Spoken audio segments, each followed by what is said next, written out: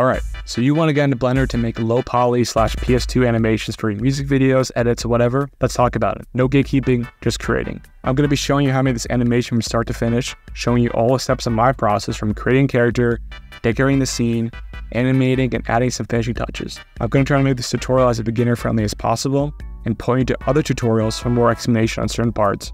But I highly recommend you have at least watched the Blender Donut tutorial series before watching this video, just so you understand the basics of navigation and a lot of key terms that I'll be referencing. I know you want to make sick animations like these, not a donut, but trust me, it is essential and a very helpful guide for the basics. If you don't watch it, even if you do watch it, you might get lost very quickly in this tutorial, and it's not as complex as it seems, I promise you that. Just give yourself some time and try to take these one step at a time. And the best part of this tutorial is everything you see here, from the software to the assets to whatever, it's all free. And you can do this all for free. Blender is free. I'm sure you know that if you watched this video already, but it's crazy to think Blender, as powerful a tool as this is free. With that being said, there are already so many amazing Blender tutorials out there that cover similar topics to what I'm about to. However, beyond just wanting to make a tutorial because people have asked to see my process, at the start of my journey, I always wished there was one simple guide that showed me every step of the process from start to finish to create animation like this. From creating my character to animating the camera, one helped me understand the whole bigger picture. That's exactly what this tutorial is going to be. I, by no means, am any sort of Blender expert. To be honest, there's still so much I don't know, but I do think I could provide some insight into what I do know and help others who are just starting their journey. Just like how I do physical mixed media animation, 3D is just one of the tools I use in my editing toolkit. I don't have the time to spend all day in Blender. I wish I could, but it's limited and I have to work on tight deadlines to fit stuff into the videos I'm working on. So I've slowly found a workflow that works great for me for this exact purpose. There's probably going to be some steps in here that other creators or even yourself might know how to do better. And if that's the case, please let me know and leave it below in the comments for others to find out. But like my last tutorial, the goal here isn't for you just to copy my animation one-to-one. It's for you to understand the steps that go into the process so you can take this knowledge and apply it to your own workflow and find the process you enjoy the most. But before we get started, I just want to thank our sponsor, us. We just opened up a Patreon for our channel. It's a place to not only support us here at DUMBDAYS, but also get access to all sorts of goodies. Patrons get early access to our videos, giveaways, discounts.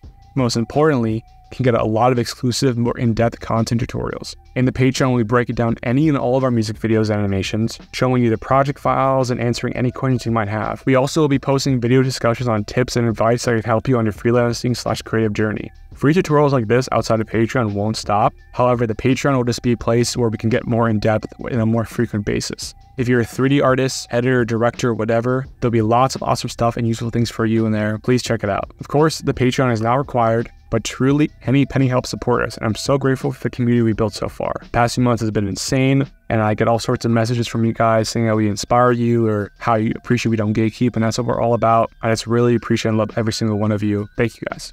Okay, that's it. Sorry to interrupt. Let's get to the tutorial. Okay, great. Well, here we are in Blender. Before we get started, I just want to talk a little bit more about low poly and introduce you to some basics, like what is it? I could get all technical on you, but I'm too lazy to do that. So in a very simple way, low poly means the actual geometry of the model is made of as little polygons, aka shapes, as possible. This is mostly due to technical limitations of the time. If you look at models of N64 games, ps1 games, you see that they're actually very, very, very simple. They just have a very smart texture layering over them.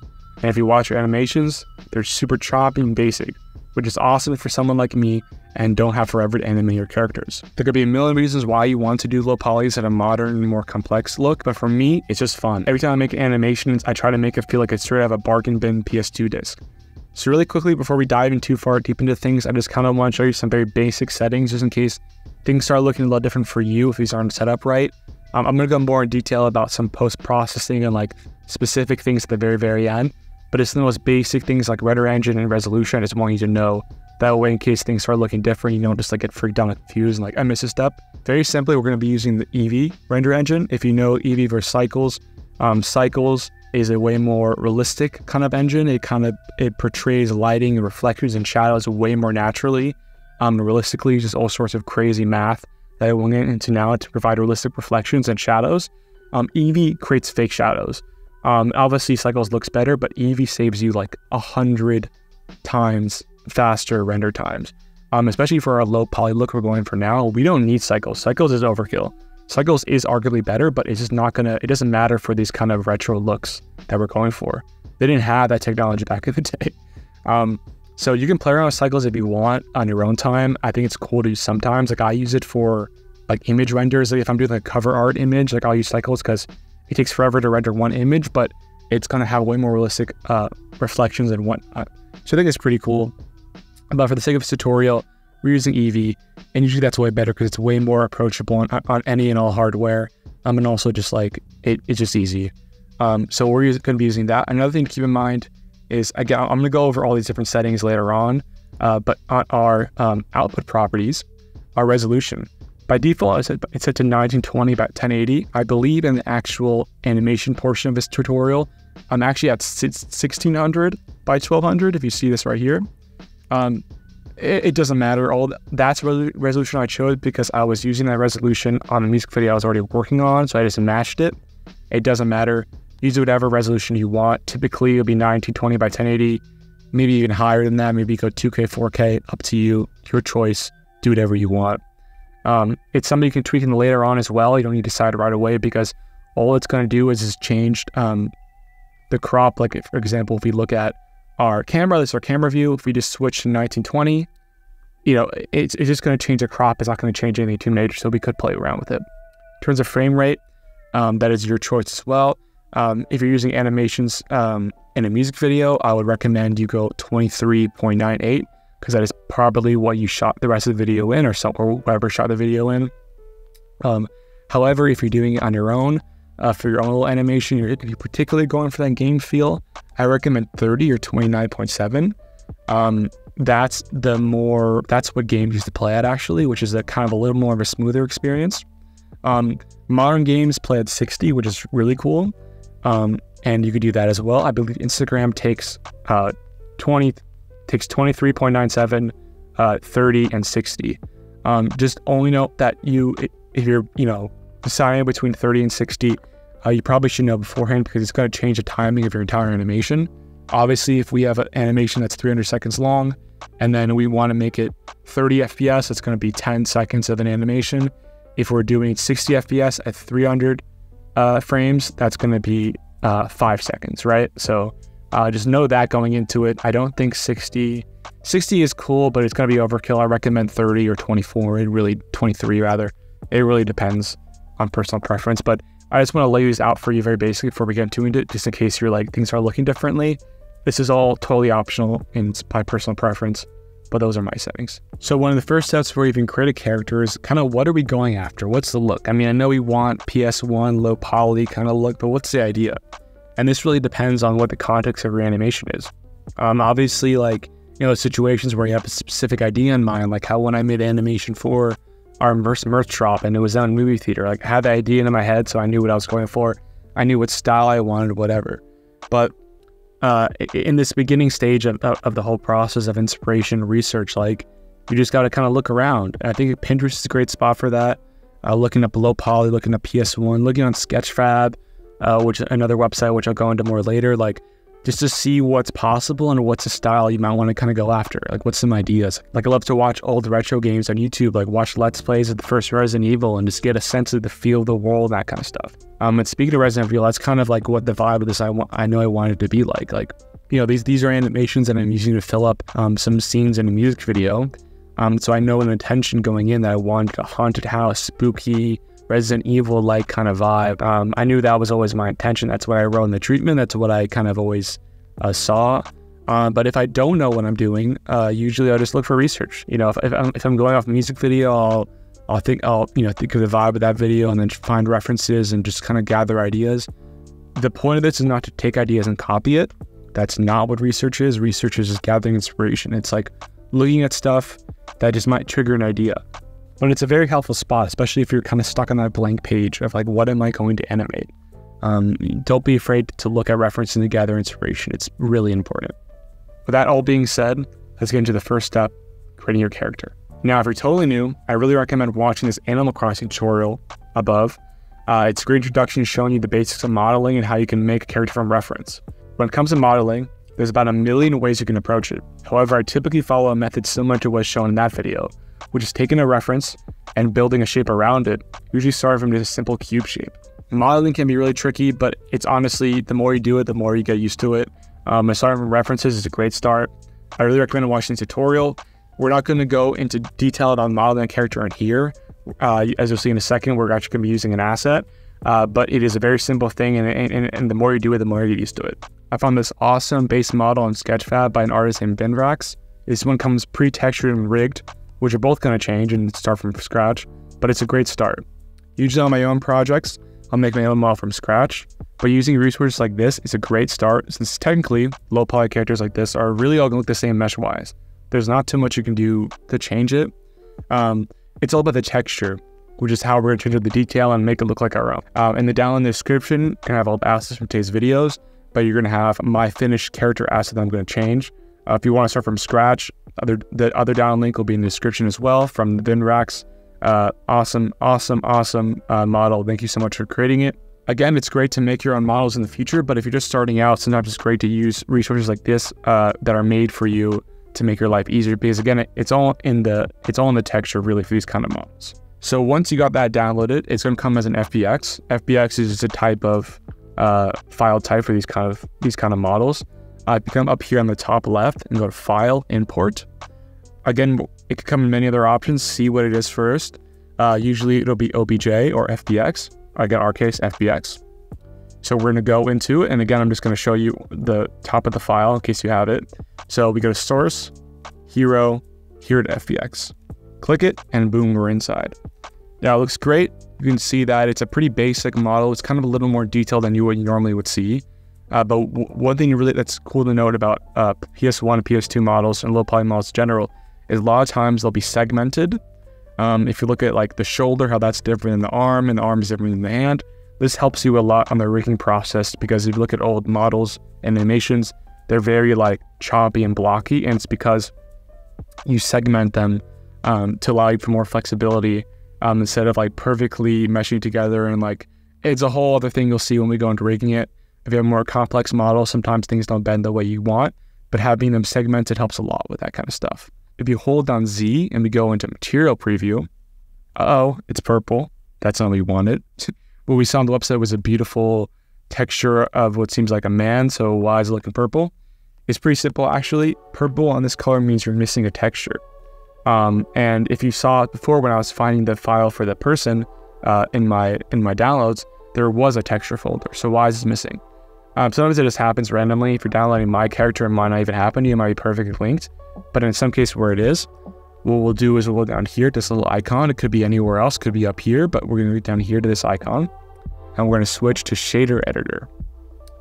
And what this opens up is essentially just an editor for the material of our selected object. So if you select nothing, this will only appear for what we're currently selecting. So in which case, our hero in that model. And there's a lot of things you can go into for materials. This allows you to tweak the roughness, the shininess or glossiness, the kind of texture of what it is. But you'll see that there's a node attached to a base color, and that's an image texture. And that's the texture we're trying to do. And you'll see that it already has a named and linked out, but for some reason it's not showing up.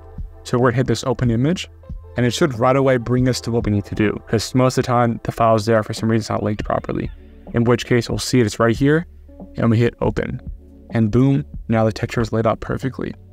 And just for you to understand what's going on here, how is it, if you saw that, let's switch over here to UV editor, you'll see that this is a texture to give us. How the hell did this monstrosity of an image turn to this? And that's kind of the magic of old retro texturing and these kind of things, of how they're able to turn this. And if you pay attention, it's a 256 by 256 pixel image, which if you know anything about images, is super, super small. How the hell did they get this to make it look like that? And it's something called UV mapping. I won't go too much in detail about this. The frog texture goes into it because we're not going to be using that going over today. It is a great thing for you to understand for when you want to texture and make your own things. But very, very simply, what it's doing, if you go in edit mode, hold down tab and go to edit. If we hit A to select everything, we see that all these faces, or these weird little shapes are perfectly coincided with parts of the texture. And what are these things? Well, it's actually the faces of our model. So if we hit like here on his chest, we see that that's a little cube right there.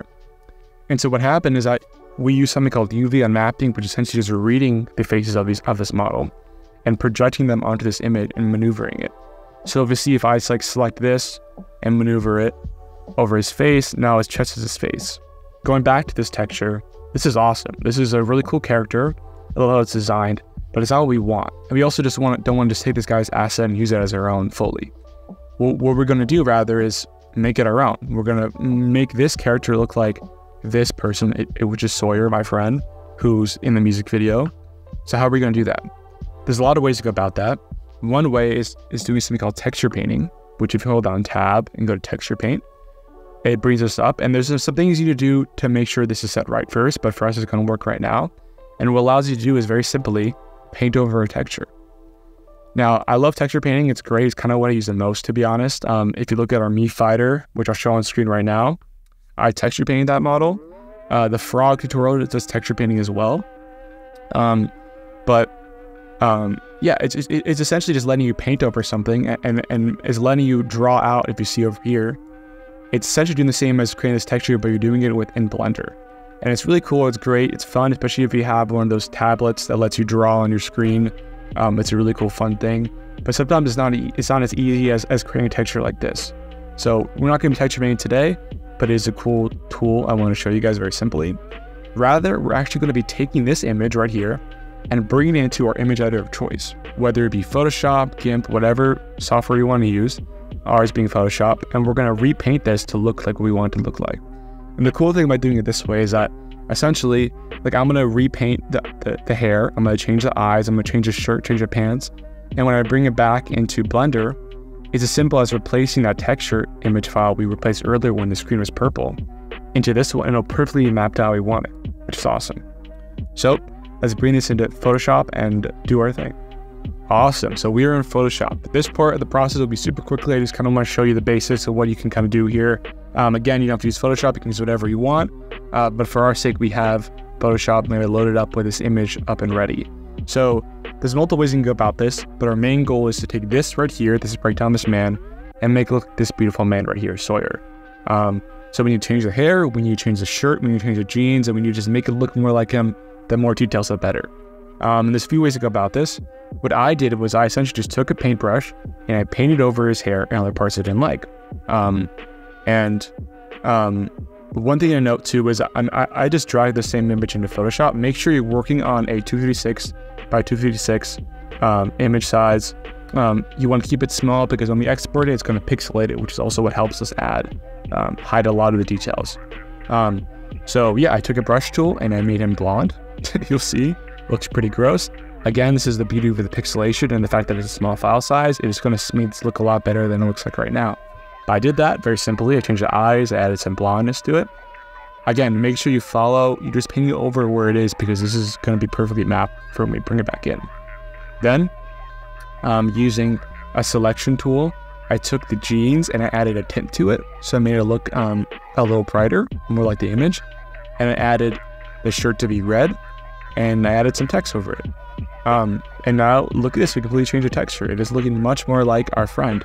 And this might, if you're making something completely on your own, this might take some maneuvering of kind of putting it in Photoshop, putting it back in Blender, seeing how it looks and hopping back and forth. But if you do it right, it's gonna look like this, and this is pretty awesome. And there's a few more things you can do from here, but this is really the kind of basics of it.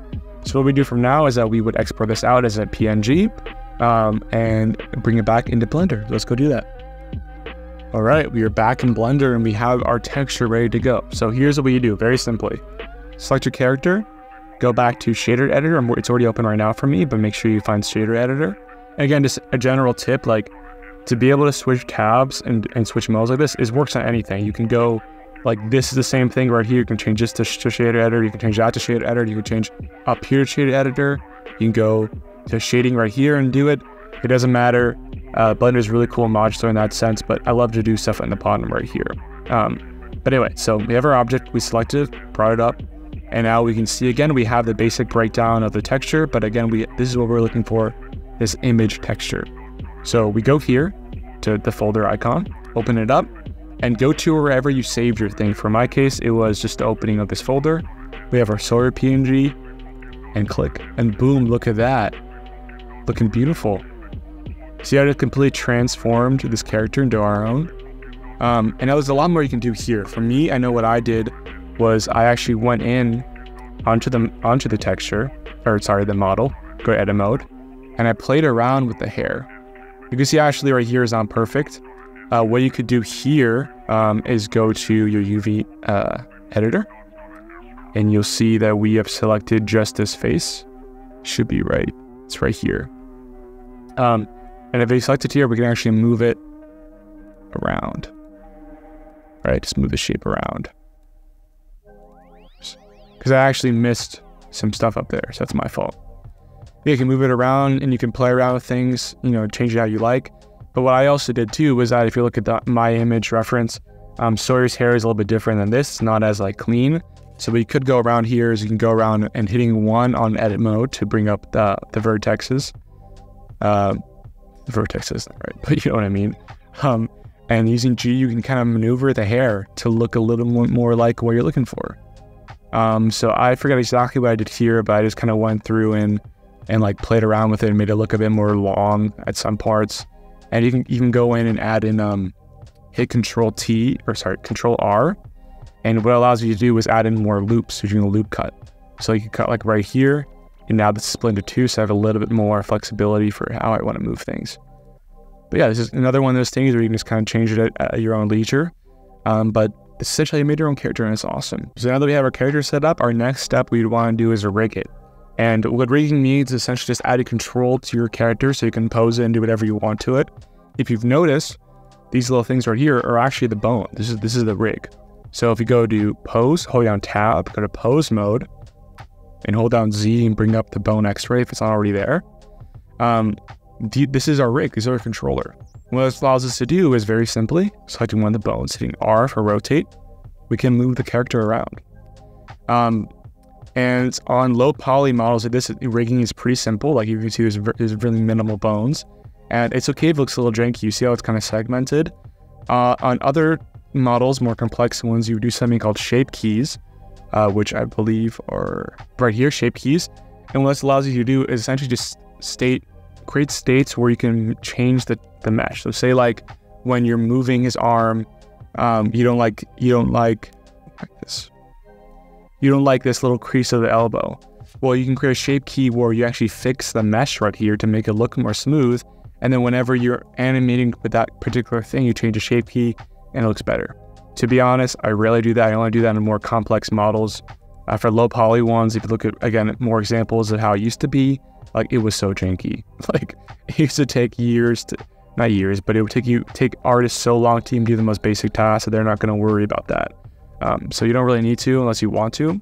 But this allows us to manipulate our character however you want. And that's great, but not all models, especially your own, are going to come rigged. So how do you rig one? So let me introduce you to my little friend called Mixamo. You ever heard of Mixamo? It's a free tool, including your Adobe subscription, that allows you to essentially upload your own character, your humanoid character, and create animations and rig it in seconds, literally seconds. You could just take your object, you'll see here, put it in Mixamo, do a little bit of maneuvering to set the points of where his wrists are and where all that kind of stuff.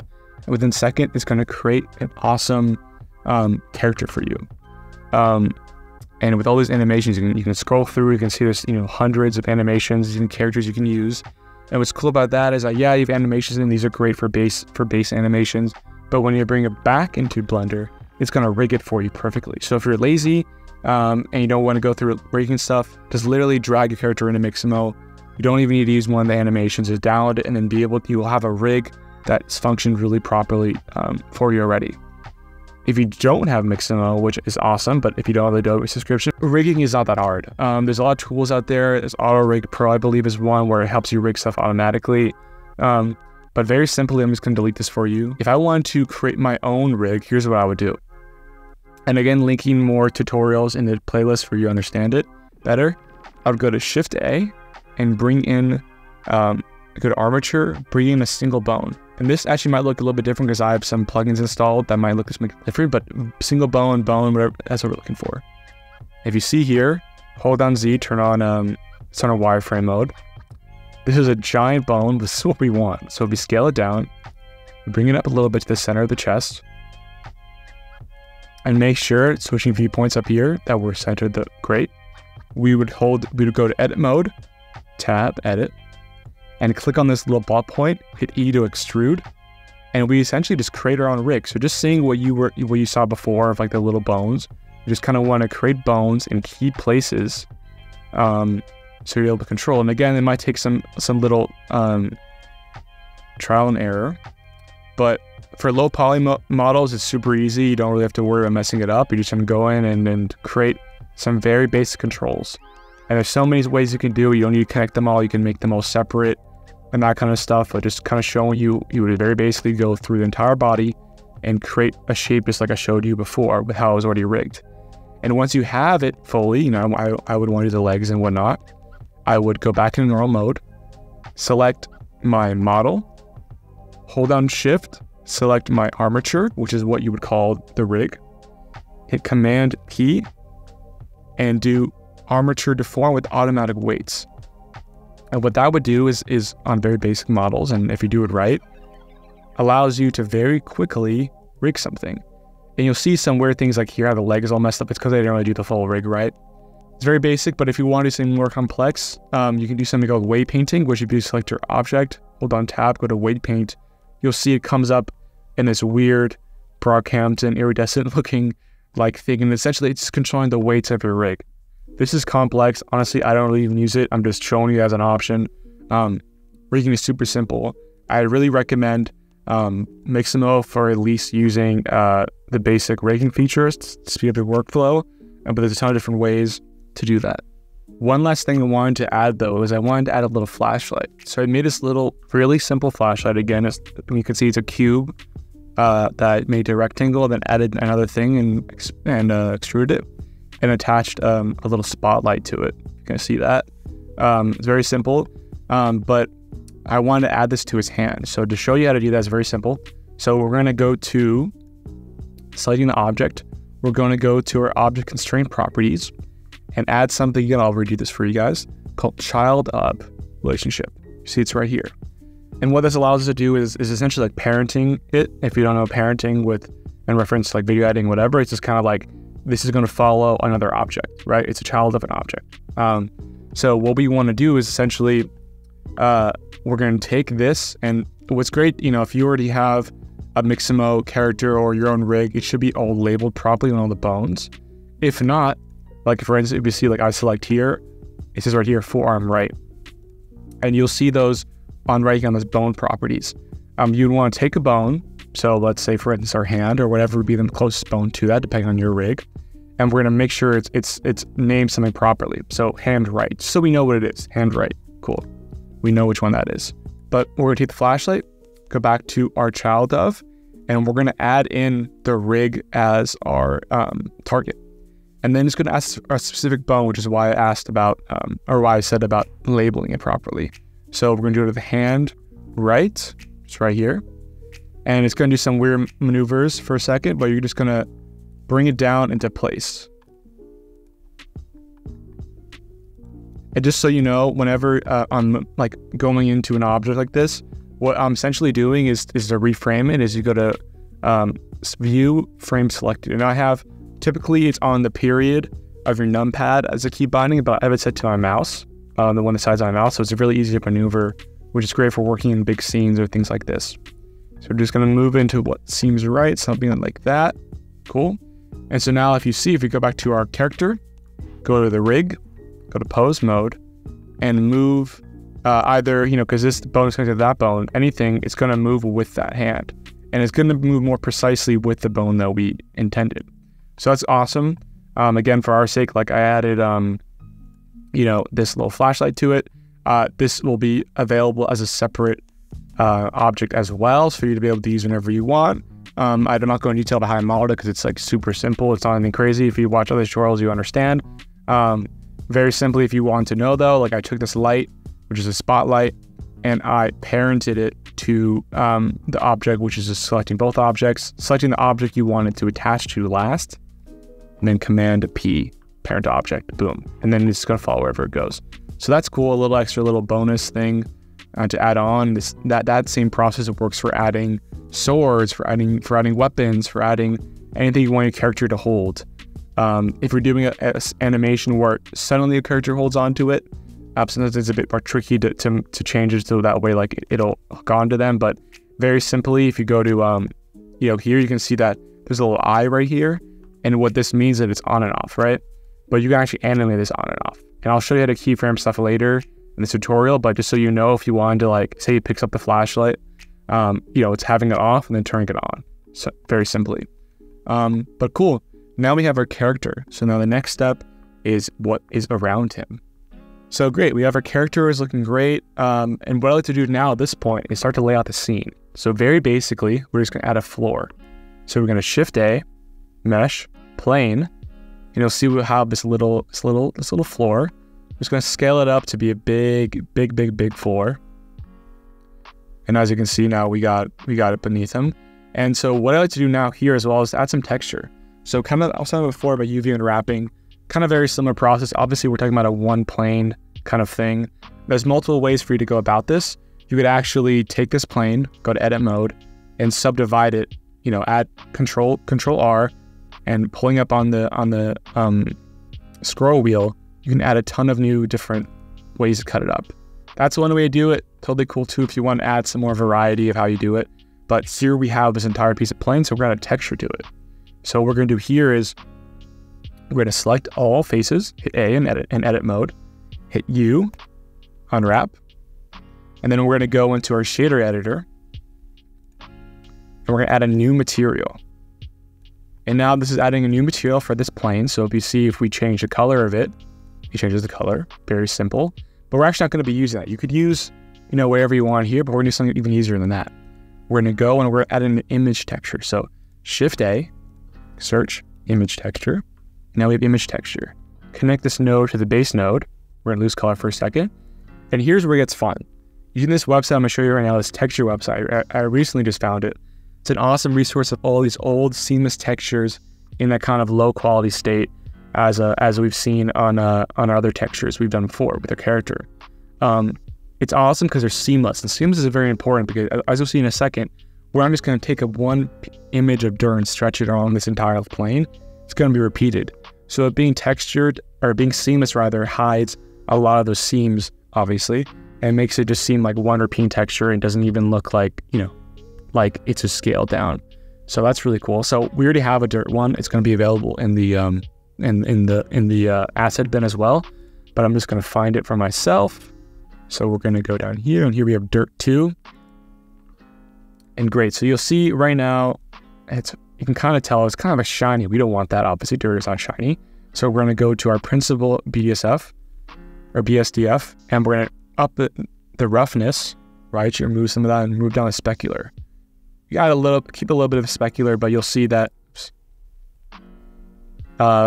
if you remove some of the roughness we added in, it's, see we have some reflections. Specular kind of adds, so you get a little bit of that, and now it's looking great. So one thing you can do here as well is we already UV unmapped this, right? So if you go to our UV editor, now we see all these portions on our UV right here. And what we could do is very simply this. You can just scale it up. If you're looking at this, we scale it up. Look how the dirt just gets smaller and smaller and seamless. You can tell a little bit how it's repeating. Like over here, you can see a little bit of the lines when it's moving. But if you find the right mix, then you got a great looking floor. And you didn't have to subdivide it. As I said earlier, as in cut it up like this, you keep it the way it is. But what's nice about cutting it up like the way I did is that you can go in here with a little bit of some maneuvering. Make sure this is called your proportional editing. Your shortcut is O. And what that does essentially is it'll kind of move everything around it. If you hit G and open your scroll wheel, you see that like it's moving everything around it. So you can use this to kind of manipulate the ground.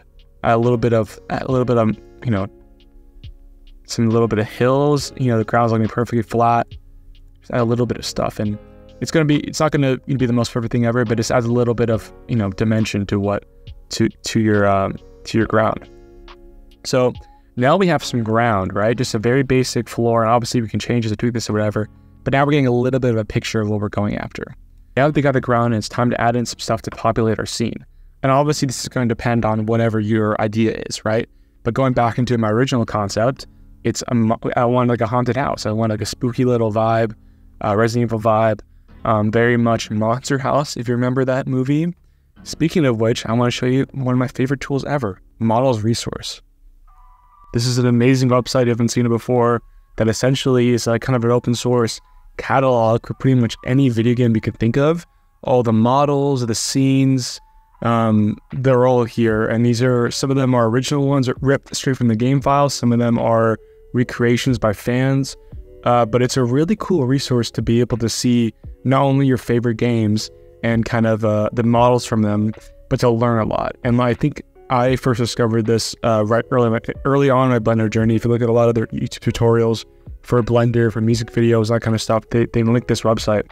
And I think something that's really important to say is that this is a really cool website for gaining models and gaining experience and using it to learn. However, it's not a place that you should use in a lot of your commercial work and a lot of any sort of like paid client work, depending on the situation, because these are copywritten things. And obviously, like we talked before in this tutorial, like you don't want to just rely on assets all the single time. You can, but obviously, like you don't want to just rip assets and use them as your own, especially when you're paying them to have them as your own.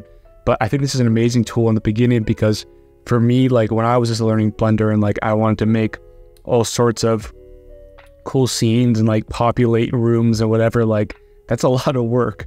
Like sometimes assets aren't great. If you want that quick low poly look, like it's cool just to look up like Smash Bros and have all the stuff from that game pop up, and not only the characters but the levels and the maps, and like using that to learn, I think is a really cool thing in the beginning to help you populate stuff and throw little Easter eggs.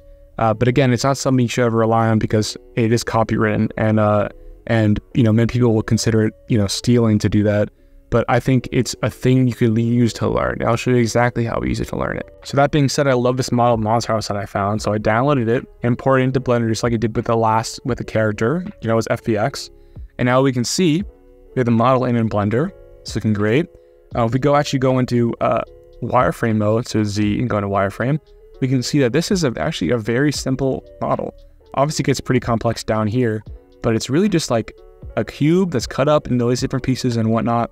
And if you look at the texture, the UV texture, it's so simple. Like look, like literally the entire panel of the house is just this is here, and the bricks right here just laid out very cleverly and how the UV unwrapped it.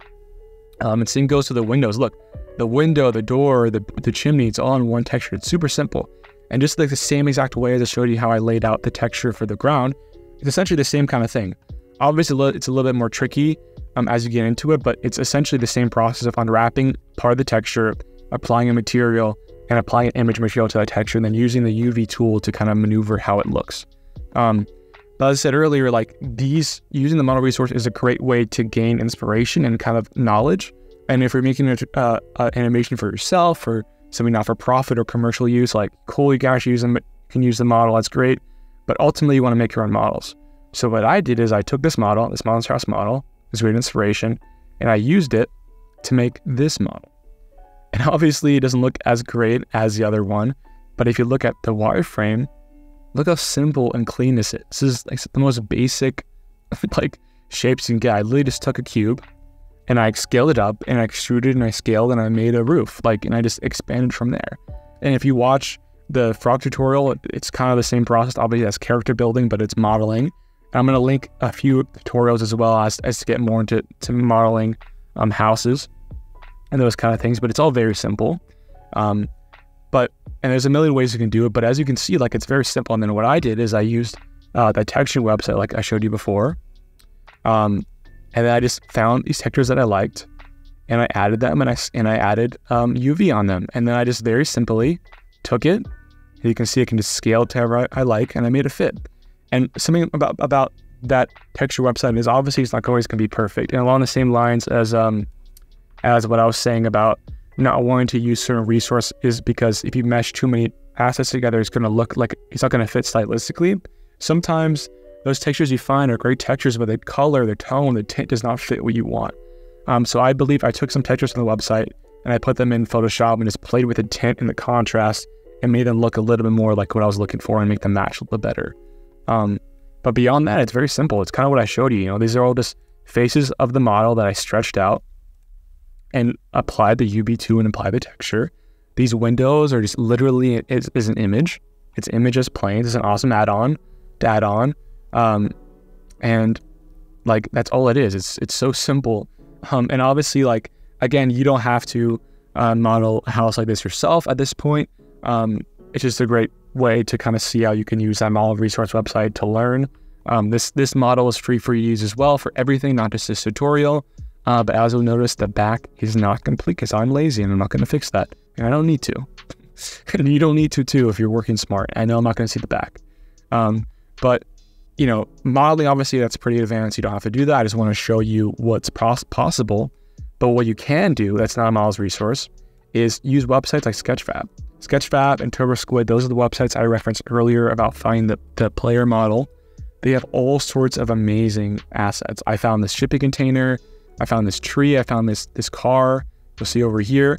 And most of them are available for free and with unlimited commercial use. Some of them. Make sure you're checking the licensing for that. Some of you need to provide credit, which I'll do in the description below. But it's as simple as that. And these won't be part of the asset pack I included for you guys. But you can download them yourself. I include links in the description for that. It's really up to you what you want to download. And, you know, there's paid ones as well. Like, you know, I think I purchased character models from TurboSquid before for like $3, and it gives you rigs and all this kind of stuff. You know, sometimes I don't have time to model everything myself. Like, sure, a container is very simple, but a car is a little more complex, and I don't have time to model everything myself. So sometimes it's okay to buy assets or use assets when you're learning. And it's really important. So now it's time to populate your scene. So we're just going to bring all these over to our little dirt patch right here right now. We can see that it's pretty big, so we're going to scale these down a bit and put them over here. We're going to bring the house over as well. And again, this part kind of just is completely dependent on what you're looking for, so I'm just kind of probably going to skip ahead a little bit as I kind of lay these things out. But very simply, I'm using G and scale and all these sorts of things, and if you are moving something and if you hit G to move something and then you tap X, Y, or Z, you'll move to snap on particular grids, which I think is pretty useful. So I'm just going to populate the scene how I want it, and I think it's kind of really up to you. Have fun with it and add all sorts of stuff. And again, you can always add in things later on as you go about the process, but just kind of lay it out and kind of get the blocking down of what you're looking at. So our centerpiece is this house, so make sure that the scale is good with the house, with the character. Place it where you want, and then just kind of populate to your design. I'm going to fast forward a little bit now to when I have these things laid out, and I'm going to add in another character and show you guys how I found that.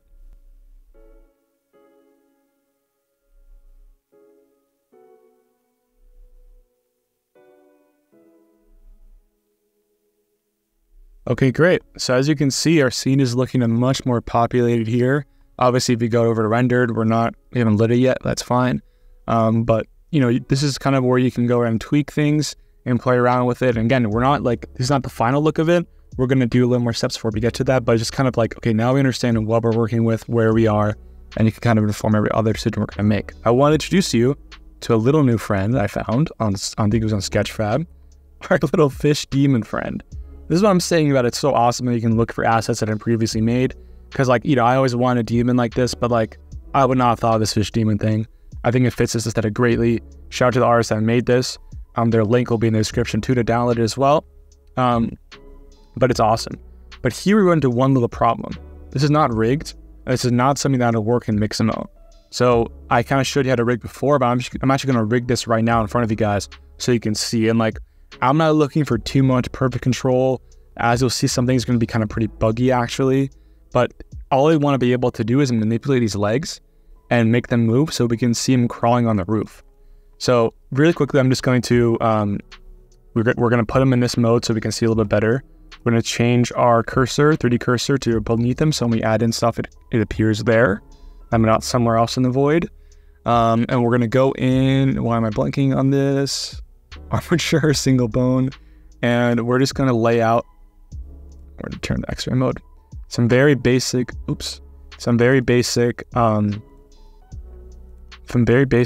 armature. So again, not going to be perfect, but we're really just looking for control in the legs. So what we're going to do is we're going to go to edit mode, add in this, and just copy.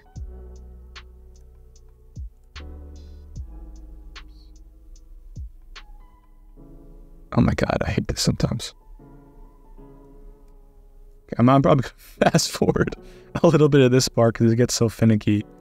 Because of this, you want to make sure. Sometimes you want to play around with your local and pivot points because it can be really frustrating.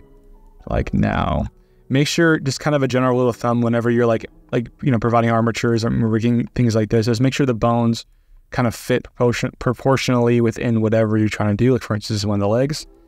It doesn't always have to be connected. Sometimes though, if you run into issues when you rig something and then you go to do the automatic modeling and kind of like be a little finicky, it's probably because you didn't add enough points. As we saw with our example before, where like the legs were all messed up and whatever, it can be kind of annoying at that time. So just something to keep in mind. Here we are. I'm just playing with this. I'm just gonna get one of these legs done so you can see just kind of basically how I would do it. It would be a lot more graceful than this. I don't know what is going on today. I'm really tired. We're gonna do that down. Just providing a little bit of control so we can maneuver the legs. Technically, you could animate this on shape keys, which I've seen a lot of people do, which again, I'll provide a tutorial in the description for people that want to do that. It's where essentially you don't even use armatures, you just use manipulating of the mesh on certain points, which is very cool. I haven't played around. I played around with it a little bit when I've had to like fix things in my models, but people straight up like fully animate it, which I think is so awesome. Okay, so we got one leg of these done. So I'm just gonna take this, duplicate it, Shift D, and I'm just going to, if it lets me, oh my God, just move it between leg and leg. And unfortunately, because of the rights on this model, I don't think I'm allowed to just give you my fully rigged one, because I don't think I can just upload that guy's model without his permission. So I don't think I'll be able to give you guys this rigged version. But if you follow these steps, it's pretty easy. And again, like, if you don't follow this step, the fish being able to move, this fish demon is not the end of the world. If you can't get that part to work in this tutorial, I just want to show you the process. So I'm just going to fast forward a bit right now as I just finish the rest of this armature. I'm just going to duplicate this on the other side, actually. Awesome. So I got the armature looking like how I want it to. So what I would do from here is select my model, shift select the bone, part of the bone. This is, oh my God, it's a little bit tricky because that. There we go. Command P, automatic weights. And what that'll do is should properly get everything ready. And as you'll see, like, this is not perfect. Like, I move that, the tail moves. That's what you can kind of play around with weight painting or whatever. But like, again, for our purposes, like, especially the face is kind of deformed. For our purposes, it does what it needs to do. But for some reason, when you're applying the armature or whatever, things are a bit tricky. So a lot of the times you need to make sure that everything, any transformations you have are applied.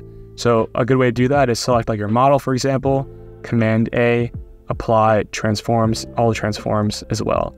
Sometimes that's a big issue.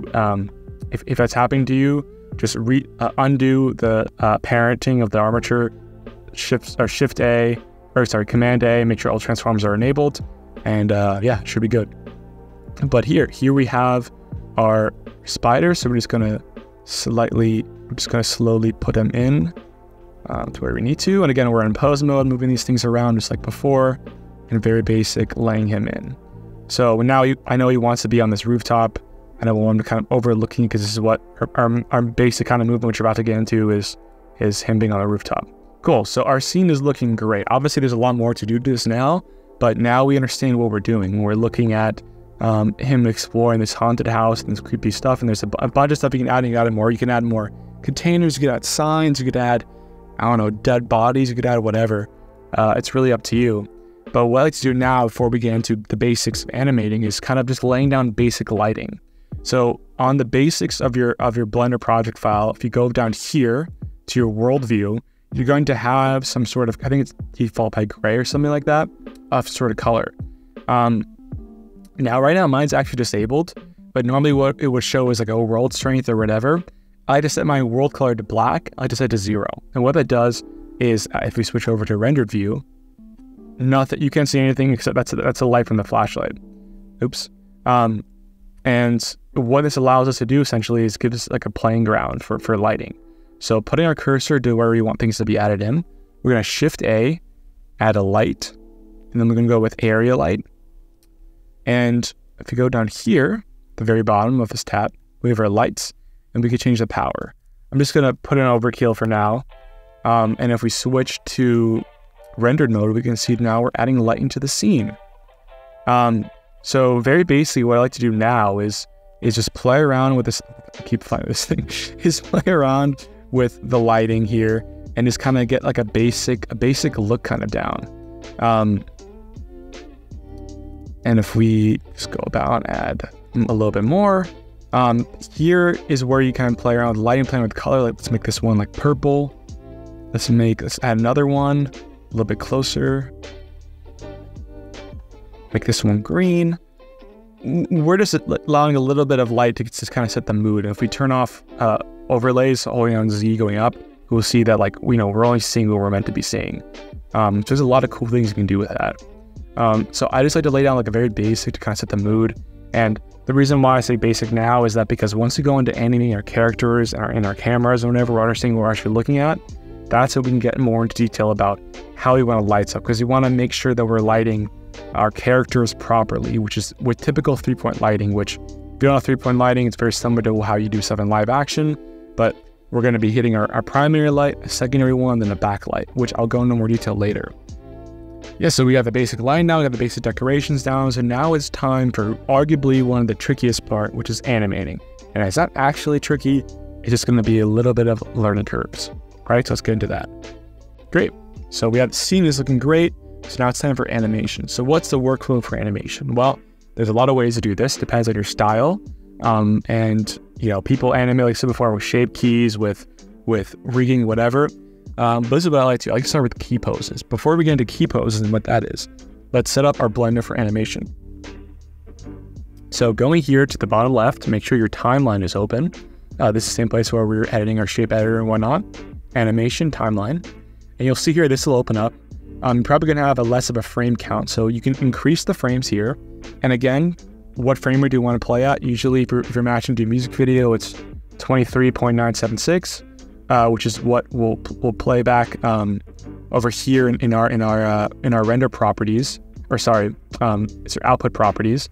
If we choose a frame rate, but say we're just going to say we're going to say 300, right? We're doing this one's actually going to be in 30 frames. For fun, and we're just going to call it even 10 seconds. The whole animation is going to run for 10 seconds.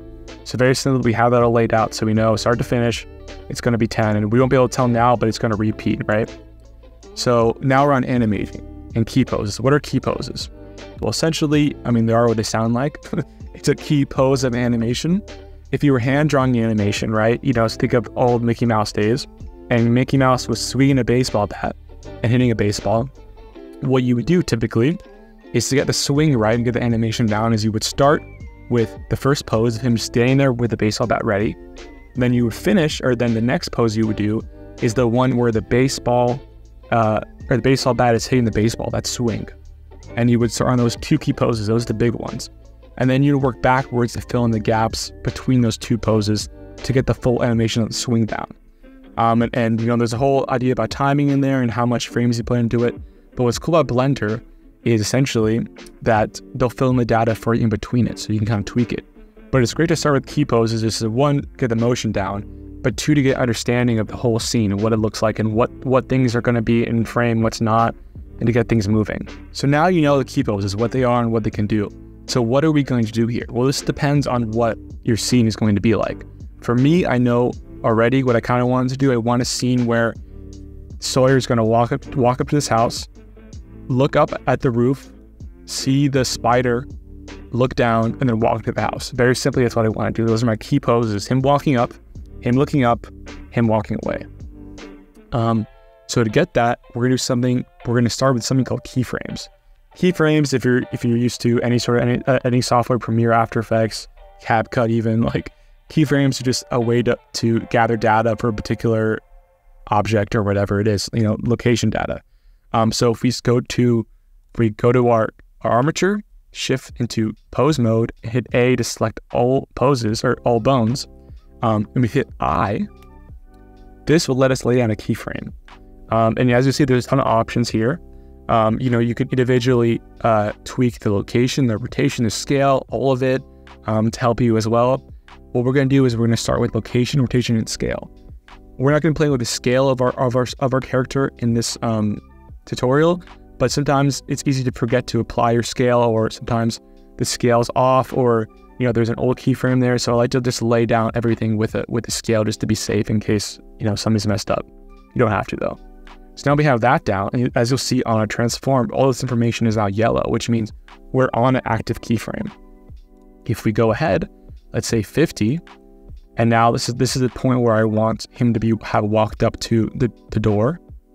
Kind of move him over here, lay him down right here, push him down a little bit, hit I again, location and rotation. And now if you watch back, go back, hit play, it filled in the gaps, like I was saying, right? Obviously it's not perfect. We don't want him to move that quick and that weirdly is how static he is, but it's great for laying down our key poses here, right? So then we're gonna go in and we're gonna add in a little bit more.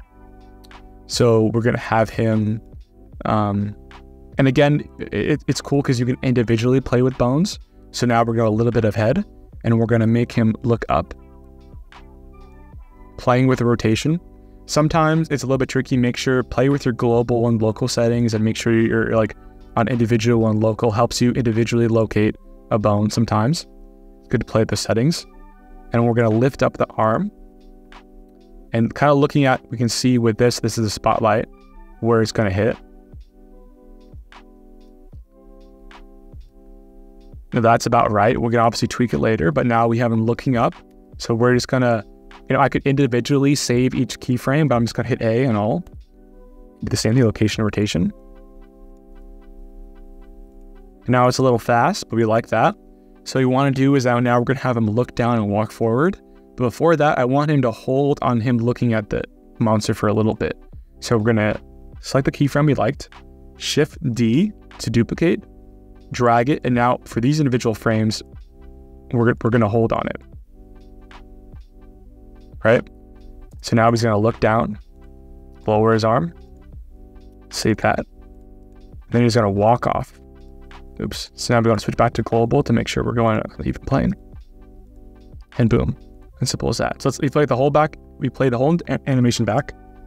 He walks up, aims a flashlight up, looks down, walks forward. Very simple. Obviously looks pretty horrible. Like, it's not like he's walking, he's flying. And these animations are a little bit too fast and stiff and quick and all those kind of things. And that's okay. Our goal right now is not to fine tune this animation. We're gonna do that after. The reason why we keyframe is to understand poses, but also because once we know our camera angles, which is what we're going to do in a second, we might not need to animate everything. Like, we only might need to animate, if we're just seeing him walking from like this angle, we don't need to animate him every single bone moving. We could just animate and do a little bit of visual trickery and illusions to make certain parts, easier to animate. Now that we got the animation down for Sora, we're going to kind of a very similar thing for our little monster creature over here. So I'm going to go in and fine tune all the legs later, but what I want to do is just basically the timing down of him crawling up on this, him crawling up on this roof really quickly, just so we get the movement down. So here's going to be his final pose that Sawyer is looking at when he has a flashlight on him. So I'm going to keyframe that, and then we're going to just have him just crawl up from the back of the roof. Right. So you see he moves in. Not great. Looks horrible, but if we look at it all together, We see him moving up, and it's timed a little wrong, but we're just gonna play around with it a little more. Let's make Sawyer not start from so far back. That'd be a great start. So we do this. Let's have him already moving, right? So we'll add in this a little quicker. I just see we have a little bit of it down. But now the most important part, arguably, is now we get some cameras in here. So there should already be a camera in your project file, but let's add one in. So Shift A, camera. And now we have this little camera. And if we go over here to this top right, it's already open for me, but if you hit this little plus and drag, it'll open for you. But we got another viewpoint, and we can switch this to the camera viewpoint. It's a little bit off right now. Let's set the camera to active. So you're gonna click on the camera, and it's an active camera. If you go back in here, it'll work. So now we see in this little viewpoint, we have our little camera. If we maneuver, we can do whatever we want. Something I like to do to help me as well is we go down here and we go to our camera settings, and we go down to viewpoint display, and this setting we turn up, and this will hide everything outside the frame, which is helpful because you are able to really understand the framing of your shot. And basic settings of the camera, you know, we have focal length. I'm looking at this at 35. You can play around with it obviously whatever you want. And kind of going off before, what's really interesting about keyframing and animating in Blender in general is that pretty much every setting you see, you can keyframe. So if I were to want to, for instance, do a shot where the camera zooms in, I'm going to go over my focal length, hit I. Now you see it's yellow, and a keyframe appears. Go a little bit more, expand it, hit I again, and look what we have here. A nice little zoom keyframe. Pretty cool, right? And that goes for everything. As I was explaining earlier about the flashlight in his hand, for example, if we go to object, this eye, we get hit I on that eye, ironically, and animate that, and have that be a thing that moves. It's really cool. It's really useful. Keyframes are pretty basic. You'll understand it pretty fast. But now we go on to the camera. The big thing about the camera, though, is adding movement. So I wanted that opening shot, right, of us going in and revealing. So this is going to be a little bit tight. It's going to be 50.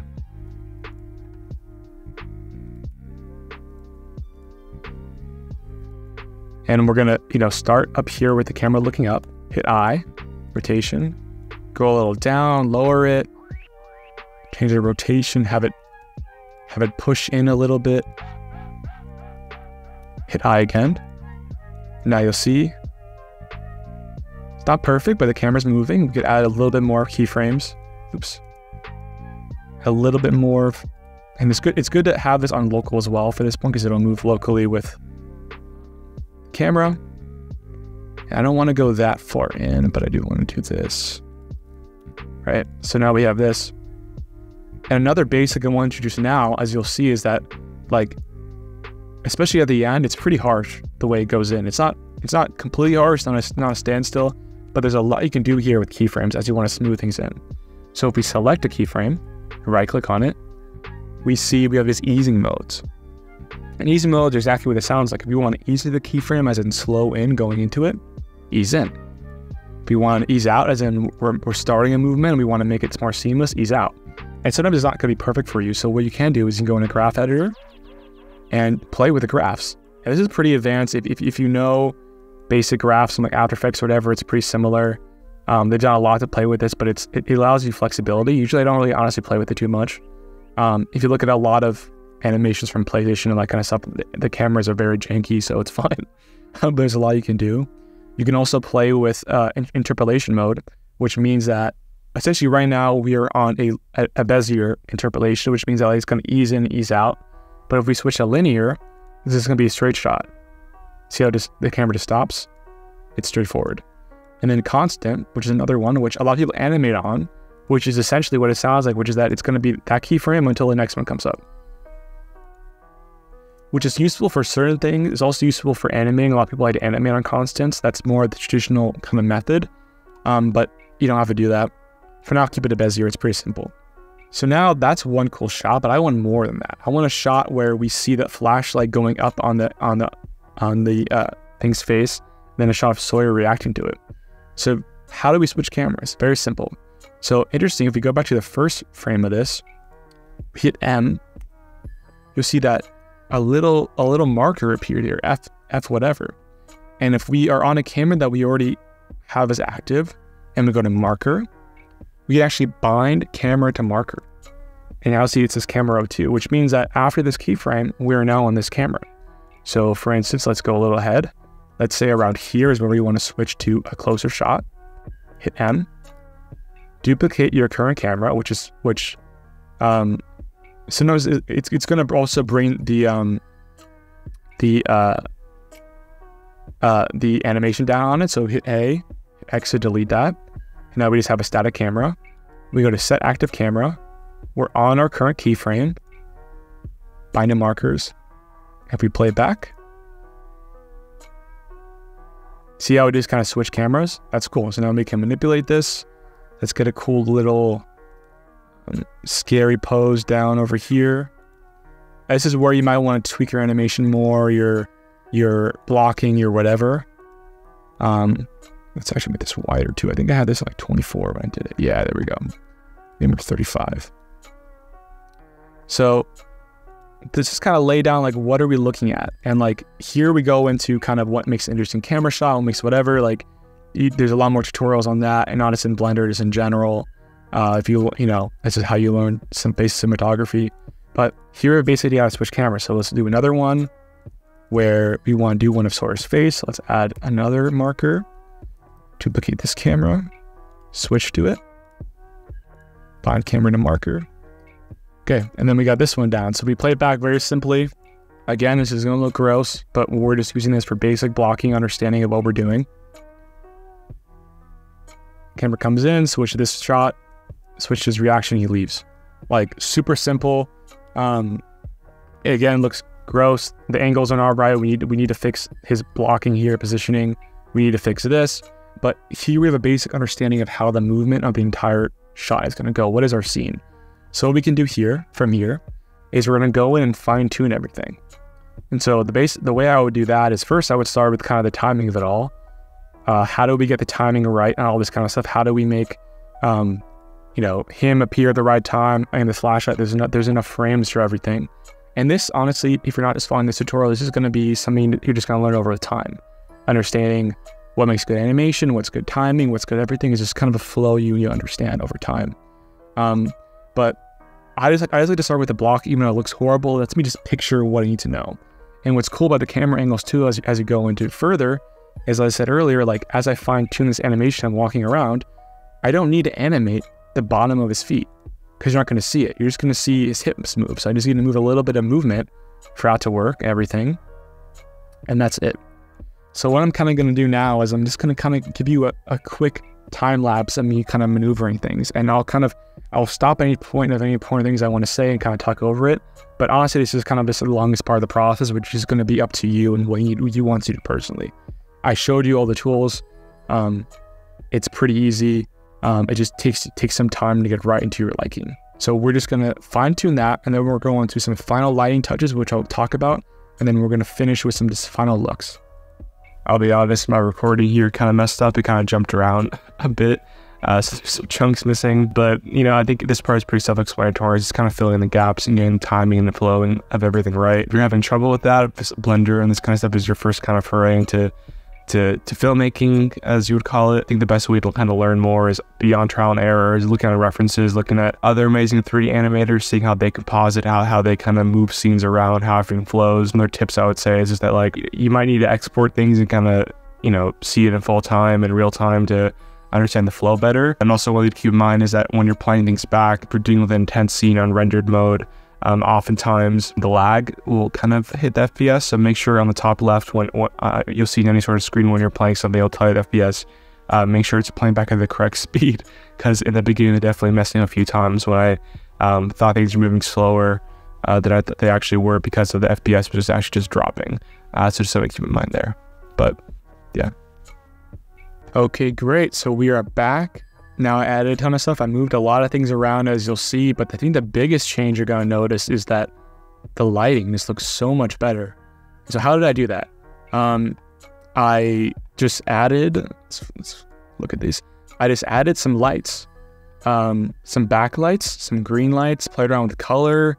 You could just see that I just went around and kind of tweaked it. I think like, we thought before, like lighting is what's going to transform a bad render to a good one. Like as is always the case. Like, so I think it's pretty important that you kind of fine tune your lighting. I'll try to find a few tutorials for you to add to the giant playlist, but really like I just learned lighting from basic lighting, from understanding lighting from live action stuff. It's very similar. But to kind of show you the different examples of lights in here, you know, we just have, I might have gone on this already, but just to kind of to reaffirm it, like we have area lights, spotlights, sunlights, point lights. Areas are kind of what the most typical one you would use. It's obviously to light an area.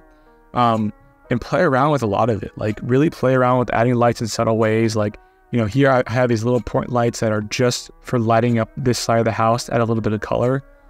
Playing with color is really important too. I think that can add a lot and make your renders look next level. And a good note too, just like animating anything else, you can animate lights, right? You can have them come in and out, increase, decrease in intensity, whatever you want. That's pretty cool. And I hope I showed you good enough kind of my animation process, but really, as if I didn't explain it well enough before, to clean up my animations, like I would just continue the key pose route. So for instance, like him walking, right? What I would do is I would just get a key pose of his leg going one direction, his leg going the other direction, and just repeat those to mimic walking. And it's not great, but here's the thing about the camera angles. Let's look at this for 1 second. Let's hit play. Cool, looks great. Simple walking, nothing fancy. But now watch the left. See how janky that actually is? But you can't really tell. I mean, you can tell a little bit, but it hides it pretty well. And that's because you just be smart with how you animate things. That's why I love fine-tune things after I do the camera movements, because then I'll really know what's being seen. Save time. But that's kind of it. I would just continue on my key poses and work backwards. You know, I have a key pose and walking up and then walking away. Now let's do a middle pose of where his legs would be and just kind of work backwards. And a lot of times you can trust the process of Blender filling in frames for you to kind of do that.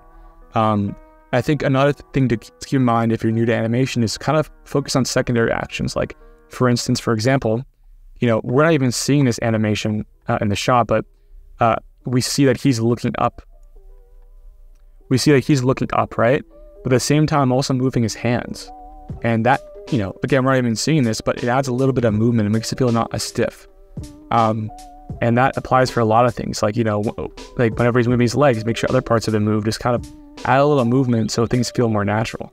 I did a lot of that for the spider as well, where along the same way of how I got him to animate his legs, I did the big poses first. So legs all the way extended, legs all the way not extended, and having things move in surprising ways. Where, like for example, like here he jumps up to grimace from the light, but I move his tentacles too. Adds a little bit of more life, and like you can go as crazy as you want with that, add as much detail as you want, but that's kind of it. One important change I kind of want to emphasize before I forget is kind of how I change a lot of these. Let's roll it back. How I change a lot of these trees to kind of cover more of the frame. And the reason why for that is that with anything, you know, with any sort of shot, or whether it be live action, animation, whatever, it's great to have depth in your shot, right? So we have trees that are really close to the camera, trees that are far away, and then our subject, this house, is in the center behind these trees. And adding that depth is really cool, but it just helps a lot. And having movement and depth in your shot is something that's really important. One thing too is I add a bit of depth of field on this camera. What does that mean? So you see how this house is in focus, but this is not, the tree. Typically on any camera you have in Blender, it's gonna automatically have everything in focus. But if you go to your camera settings, so click on your camera, go down to your settings down here. Let me maneuver this so it's easier to see. You'll see a setting called depth of field. So you check that, and what that allows you to do is you can either choose an object to focus on, so in our case, our house. So we could literally see how it's blurry right now. Select a house, and boom, it selects that. Or we can do by distance, so you can change the distance. Sometimes it's a bit tricky, you know, with certain objects, so it's easier to, or for instance, if you're tracking an object, it's great to have the focus stuck on the object rather than just a distance. But of course, you can always animate the distance as well. And then playing with the aperture, if you understand cameras and lenses, it's just how much of the light is being led into the lens, which allows for a greater blur. So let's look at, for example, this branch. If we increase the f-stop, now there's less of a blur, but if we lower it all the way, now we have a nice little blur. So that's something to play around with a little bit. And I think it adds a lot of just a little bit of extra stuff. I mean, technically speaking, you know, these PlayStation games, they really have this technology because it's known to be pretty advanced, but I think this, along with lighting and some movement, adds so much to your animations. I really recommend playing around with it, especially on the shots where we play with depth, because it will just transform your shots. So now that we have our animation cleaned up, our poses cleaned up, our lighting cleaned up, our scene cleaned up, we are good to hit the final looks. So what are that? First of all, that's our render settings. Make sure we're on the right render settings. And two, it's hitting that pixel look. So let me run you through my render settings right now for this particular one. I know I didn't talk about it too much in the beginning, but I don't think it really matters till now. We're in Eevee, of course. If you don't know the difference in Eevee, you didn't really pay attention in the donut tutorial. Eevee versus Cycle just creates way more realistic shadows and lights and how it interacts and reflections than Eevee. Eevee creates fake shadows and lights or reflections. Cycles is aesthetically better, but it takes way longer to render. Eevee is perfect for what you need to do for doing these retro looks. Cycles is overkill. I use Cycles every once in a while when I want to do like image renders or single renders. But if I'm doing animations, I never use Cycles. It will literally transform your renders, like save you like 10 times the amount of time. I know realistic lightings and reflections is interesting, but you don't need it. But to go down our render properties, I have Bloom on. Bloom just, you know, adds a little bit, you can see a little bit on the flashlight here, just adds a little bit of a halo to bright lights, and you can change the threshold so it's more, you know, more things are kind of bloom, tweak it to your liking, but I think it adds a lot, makes things look a lot prettier than if it was off. You can play around with different colors for the bloom as well. Motion blur, I don't always love to have this on, but I do like to keep it at certain times when there's a lot of movement. It just kind of makes things look a little more cinematic.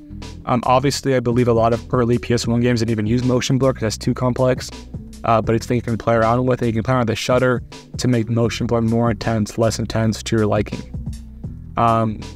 Film is another important setting. Making sure your filter size is set to the lowest as possible is really important. I think by default it is set to 1.5. The lower filter size will allow you to have more sharp edges and create that more pixelated look. Transparent, totally up to you. It's just essentially will make your background transparent, obviously. For our differences, if we export this out as transparent, add a black background, it'd be the same. But just keep it off. You don't need it in this setting. Color management is up to you as well. I like to keep it as filmic, and I like to keep my contrast either medium high or high. You can play around with your exposure if you want. That's really up to your own liking. To be honest, a lot of things I will tweak in post in my actual Premiere or your editing software of choice to fine tune it more. Now to our output settings. Now this is totally up to you. You can put a folder, so sort of folder wherever you would like it. Make sure it's somewhat concise, because what's going to happen is that it's going to export out individual images for every single frame. So you don't just want to put this on your desktop, otherwise you're going to have 300 images on your desktop. Put it somewhere singular in an enclosed folder, up to you. I like to keep mine as a PNG sequence. Make sure the alpha's on in case you're using transparent stuff. Keep this as is, and going back down to, you know, the color stuff is the same thing as before. And probably the biggest thing you're curious about is the pixel look. So what's interesting is that I'm going to link this tutorial by Brawler. He's an amazing animator. If you haven't seen his work, he probably has. He's probably one of the best to do it right now. Creates a really awesome, simple tutorial about how to achieve a pixel look in your compositing setting. So if we go to compositing up here, essentially with the video will run through all the steps better than I could right now, because he explains in more detail everything. But essentially, by creating this level of nodes, it's going to allow you to tweak the pixels, this pixelated look. So we actually say we added in all our pixel stuff. We could hop out to our main view, go over here on one of your panels, to the right, this little arrow, and now we see we have a compositor setting. This is brand new in the newest updated Blender. If we switch it to camera, it's actually going to add that pixelated look to our camera. So this should already be on already. So let's increase it to have a little example. So So now we see it's actually on. And compared to like this view, which is the normal view, it's completely normal. But here we have it with the render settings on. I've noticed that sometimes this can actually overshoot the amount of pixels it actually is going to be. So like if I render it out, this one's pretty accurate, but sometimes when you're playing with different resolutions, it can actually be pretty inaccurate and kind of overestimate it. So it's a cool way to see it simply in your real-time view, what it looks like. But if you really want to test out a pixelated look, I would go to render image to see that out before you render it all the way out. But cool. So the broader video breakdown, how to add these nodes, how to do everything very simply here. An extra little thing that I discovered, which I'll link a separate video to, is adding in your own kind of template. So I kind of save those nodes into a group, which you could do by, if I open it up, oops. I select everything, and I believe there's a shortcut for it, but I can make a group right here. It's Command G. It'll allow me to make a group, and I could essentially make that group a template. And it's kind of tricky, but I'll link a YouTube Shorts video how to do that for the future. But if I hit Command A or Shift A, I could add the nodes. And all I have to do is connect them to what's already there, and boom, I have the pixel look. Super easy. I really recommend it. It's an awesome kind of time saver for things.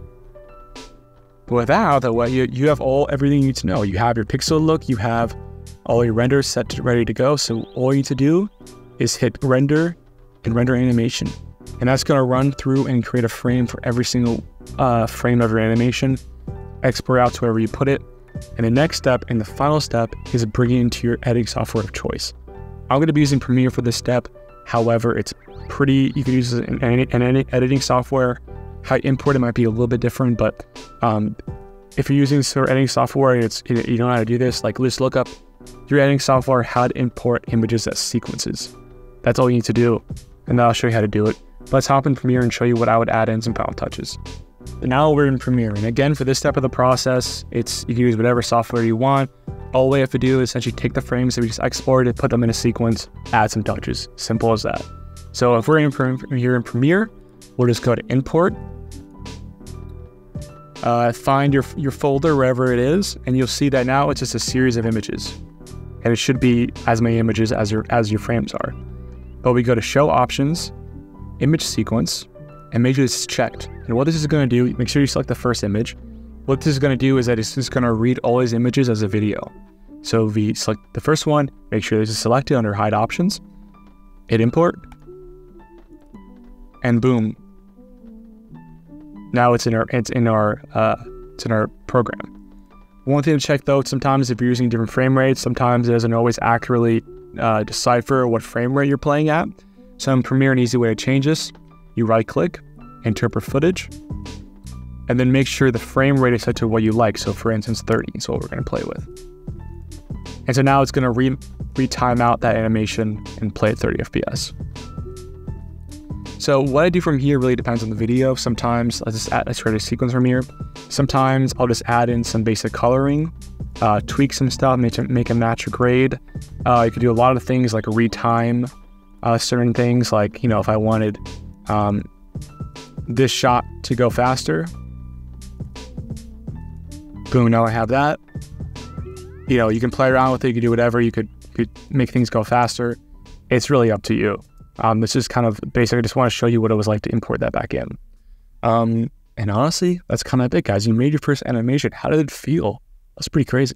Applause, you did it. You made your first low poly animation in Blender. You understood the process. You saw through it. I'm sure you don't understand every single step yet, but you will, I promise you. Thank you guys so much for watching. Hope it helped. From here, I recommend you just try and make your own animation from start to finish. It's not going to be perfect. Don't try to push yourself too much. Don't do anything too complex. Keep it simple, but just see if you can make it on your own.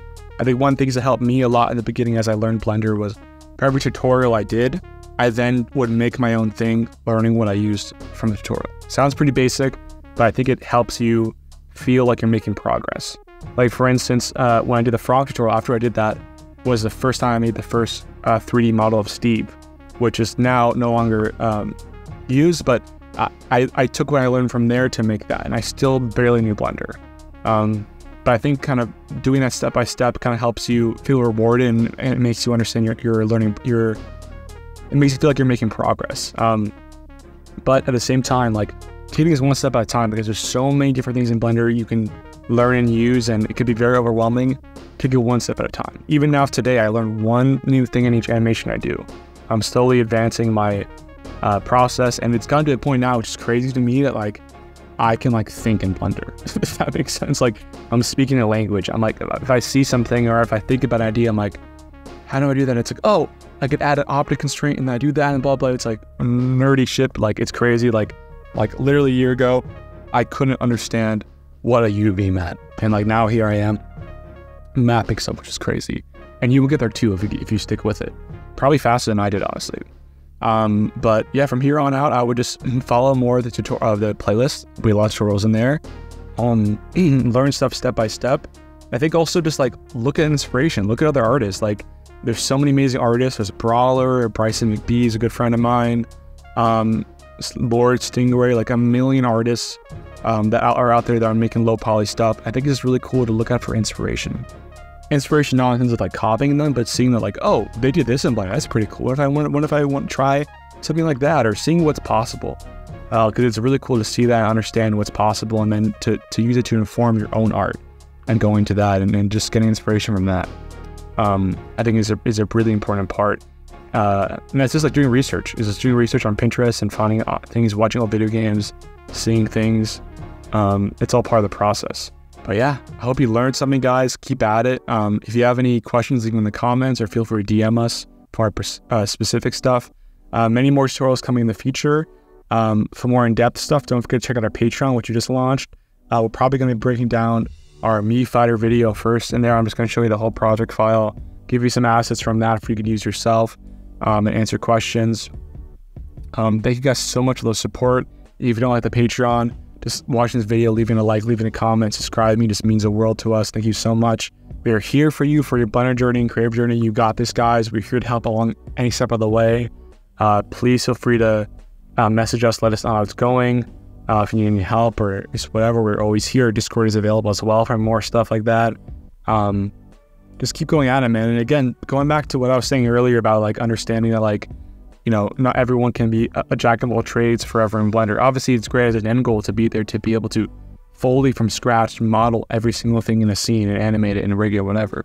But know your strength as a creative. Like, there are people out there that are amazing, like can make the most amazing textures, but don't know how to model, who don't know how to animate, and that's totally okay. That doesn't mean they're a bad artist. It means that their strength is this. Like, it's the same thing when you approach a film. Like, not everyone can be the most amazing director of photography, editor, sound designer, gaffer. Like, it's okay to have a particular strength. And what I mean by that too is that in the beginning, like, don't be afraid to rely on assets that you have proper use for in your learning process, and to help you kind of jump certain steps and to level ahead and keep things moving forward. Or hiring friends to make your models. Like, I hired Bryson to make the Curtis and Tia models, which did an amazing job, way better than I ever could. And that was really cool. And like, understand like my strength as an animator and not that. Like, it's okay to do that. Like, don't let your ego get in the way of certain things. Like, again, end goal is you don't just want to take models from the models resource, use it as your own, say it's your own, and rely on that. No, use it as a learning experience, but don't be afraid to use it in the beginning as a stepping stone for sure. And yeah, just keep at it, guys. One step at a time. You guys got this. We're here. And don't forget, most importantly, stay dumb.